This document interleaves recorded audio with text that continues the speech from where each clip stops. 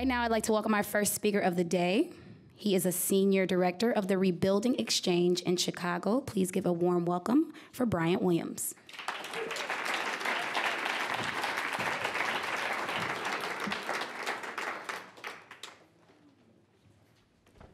Good afternoon, everybody.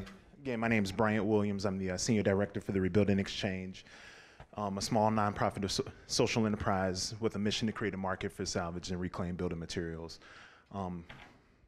Before I really dive into my presentation, I want to thank you all for helping me live out my dream. You know, working at the Rebuilding Exchange, when I'm, being a part of this summit, and a lot of the things that I've been doing in the environmental field is a part of my dream. I don't know how many of you all are familiar with the Calumet region of the Chicago area. South Side for life, yes, yep, represent, yeah. So, so the Calumet region is where I was born and raised, and that is, to me, the birthplace of environmental justice. And I don't care what anybody else says, I will argue as long as this takes. Hazel Johnson is the mother of environmental justice. It was born and raised over in the Calumet region, and that's where I spent my formative years, I didn't recognize and realize what I was being impacted by as a kid. I went to school, tiny little elementary school called Nansen Elementary, not too far from the Bishop Ford Freeway, which is where all of the landfills, well, the vast majority of the landfills in the Chicago area. In that neck of the woods, what I found out later on in life is there's 75 permitted landfills, transfer stations, and large quantity generators of hazardous waste right within a mile of where I went to elementary school. So fast forward a couple years, when I went to high school, I went to high school at a school called Carver High School, where it was located right in the middle of Altgeld Gardens. And so there's a young lady named Hazel Johnson who, I believe it was her husband passed away from respiratory illness. And, she looked around and she realized that like a lot of her friends and family were passing away from respiratory illness. And then she took a look around in a survey of the area, and she saw that there were, to the south and to the east of her, there were landfills. To the north of her, there was the Metropolitan Water Reclamation District, which is our water treatment facility. And then to the west of her was the largest of the large quantity generators on the south side of, large quantity generators of hazardous waste. And so this is where I was educated. This is where I was raised and educated. The one point in time that I did not live on that side of the city, I moved over to the west side and went and finished high school. And right down the street from my high school now is the very first LEED certified building in the Chicago area. It's called the Center for Green Technology. But I'm old enough to remember, don't let the baby face fool you. I'm old enough to remember when that thing was, the Center for Green Technology was just a glimmer in somebody's eye. When I was in school, it was the largest fly dumping zone in the city of Chicago. So waste has followed me everywhere, It's followed me and impacted me literally my entire life. And so, what I decided to do, I was getting the hell out of Chicago. When I went away to college, I found the exact opposite of what I grew up around. I found a little rural town, went to a small, tiny little liberal arts college. I love a college. If there's any alumni here, no, maybe. All right. So, and I studied environmental science there. What really drew me into environmental science was this book called Ishmael by a man named Daniel Quinn. Anybody read Ishmael in here? Yes, thank you. So, I had to read this book for a class, and I wound up reading it, and I was like, oh my God, this is amazing. This giant silverback gorilla is teaching me how, Western society is being so wasteful and destroying the earth, and I got to do something about it. And so I stepped out, I started on Friday, finished the book on a Sunday, changed my major to environmental studies on Monday. I had no idea what I was going to do. I just knew that, I'm gonna work in the environmental field. I want to fight waste. I want to eliminate waste. And so like I said, you guys are helping me live my dream. And my dream is having a zero waste society. And everything that I've done since I left college has been leading to that point.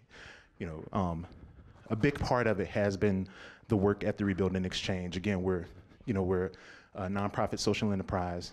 Our mission is to create a market for salvage and reclaimed building materials. We do it by working with, we're very comparable to like a Habitat for Humanity's Restore, but whereas they take donations from a Lowe's, Home Depot, and Menards, we work directly with the general public.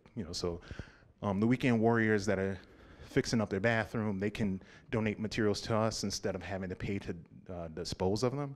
They get a tax write-off. We work with demolition contractors to take in building materials and upcycle them. We'll take a door and sell it as a door, or we'll take that door and we'll turn it into a table, or something else fancy.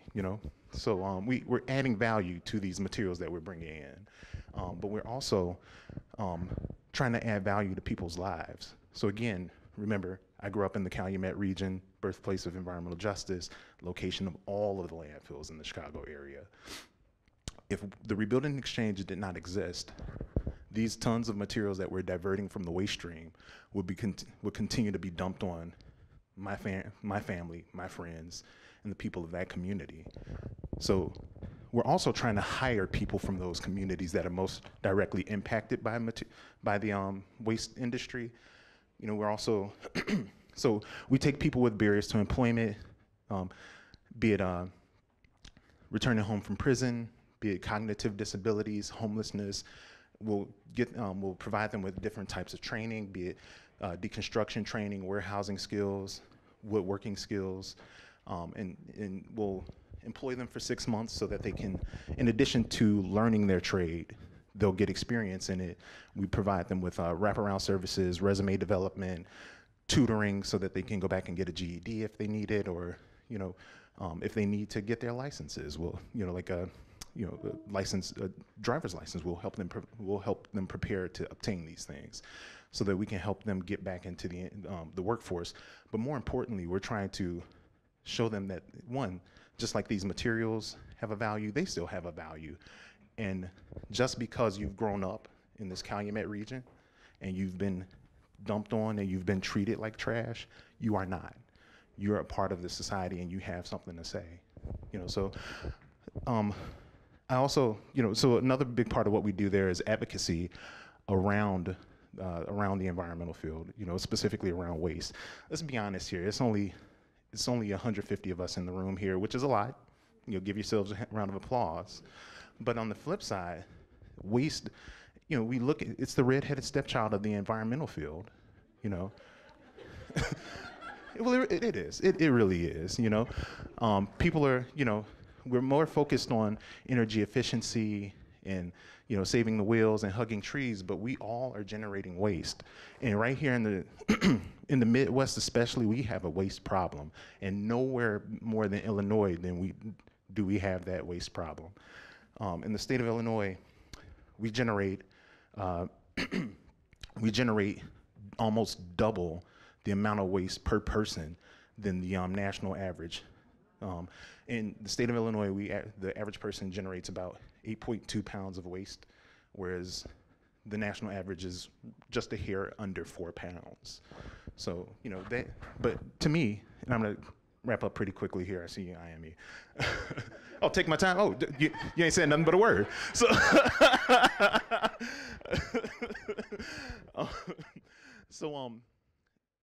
really what I try and focus on in educating and leading towards zero waste is saying that there is no such thing as waste. Typically I don't use the term waste. I refer to it as a material. What we're doing here is materials management. This isn't zero waste. We're not recycling. We're materials management experts. Because if you tell somebody that it's a material, they see it as something that has a value. And so if I commoditize it, I could do something with it. So that instead of it being a piece of garbage that you can throw away, it's something that I can use to create with. It can be a piece of art. It can be a door. It can be a table. It can be, a cutting board, what have you. As long as you show that as long as you express that it's a material, people will understand that it has a value, and then they'll try and figure something that can be done with it. So that's what that's a big part of what we're doing at the Rebuilding Exchange, and a lot of the other organizations that I'm involved in. We're looking at we're really looking at food waste in the Chicago area, and that ties into some of the barriers associated with what can be done to lead to a zero waste society. Chicago is very, let's say, behind the times with our political system, you know.